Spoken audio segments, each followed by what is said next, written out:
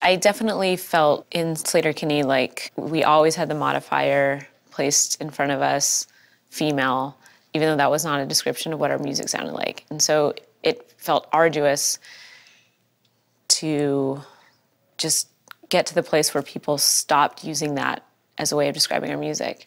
People would often ask, what does it feel like to be a woman playing music? And I would say, this is what it feels like. You asking me this question is exactly what it feels like to be a woman playing music.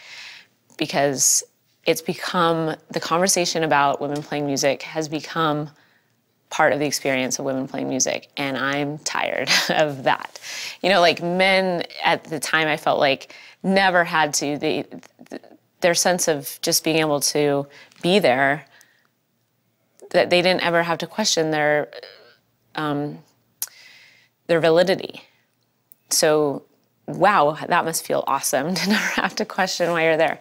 And so at the beginning, it was, you know, frustrating, and we just kept at it. You know, by the third or fourth record, people stopped writing about us like that, and it was awesome. It was awesome.